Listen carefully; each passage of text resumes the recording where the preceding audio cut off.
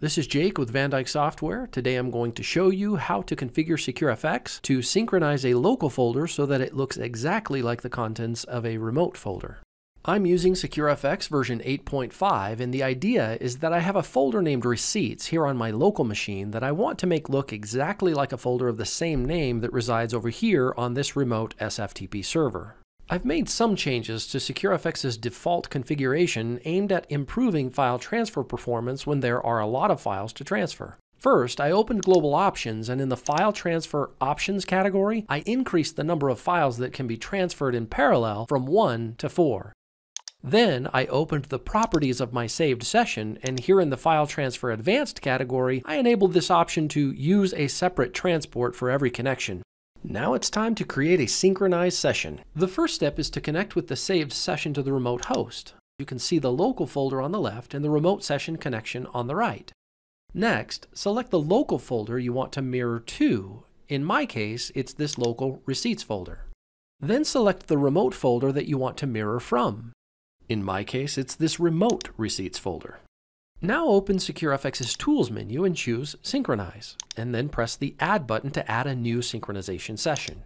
Specify a name for the session. I'm going to use Receipts. Now it's time to set the mode. This can be somewhat confusing because the terms source and target are so often associated with the terms from and to. To help clarify, I suggest we think of the source as simply side A and the target as simply side B.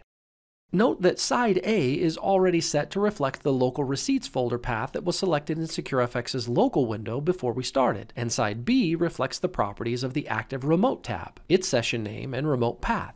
Because the goal is to have our local folder, or side A, look exactly like the remote folder, side B, I'm going to set the mode to mirror target, since I know that the target really means side B, and I want my local side, side A, to be a mirror image of that remote folder. In other words, I'll be downloading everything in the remote receipts folder.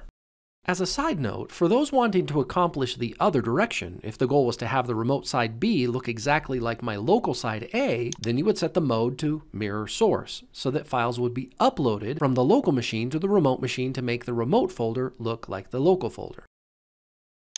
In order for the mirror image to be completely accurate, I'm going to enable the Delete Items option. This way, if a file gets deleted from the remote folder, side B, SecureFX will reflect that change by deleting its local copy of that file here in the local folder, or side A. Here in the Advanced section, if needed, I can apply a filter so that only files or folders matching a specific pattern, like .txt files, are included or excluded from the synchronize operation. In my case, I simply want everything, so I won't be using a filter.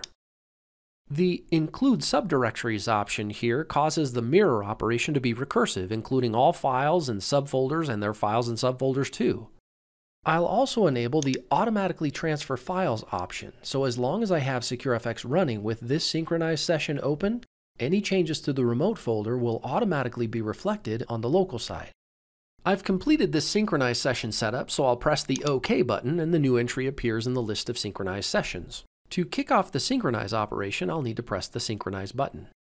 A new Synchronize tab opens and you can see the activity that SecureFX is performing since the local folder I'm mirroring to doesn't have anything in it yet. After the initial Synchronize operation has completed, my local folder now has all of the files that were present in the remote folder. If a file is deleted on the remote system, back in SecureFX, we can see that that same file on the local side is also deleted because SecureFX was able to detect that the file is no longer there on the remote side. As long as I keep this instance of SecureFX up and running with this Synchronize tab open, SecureFX will be monitoring the remote folder for any changes and then reflecting those changes in the local copy of that folder. SecureFX's default monitoring cycle is 15 minutes. If you want faster polling cycles, you can modify the refresh delay setting in SecureFX's global.ini file. This value is specified as an 8-digit hexadecimal number representing seconds.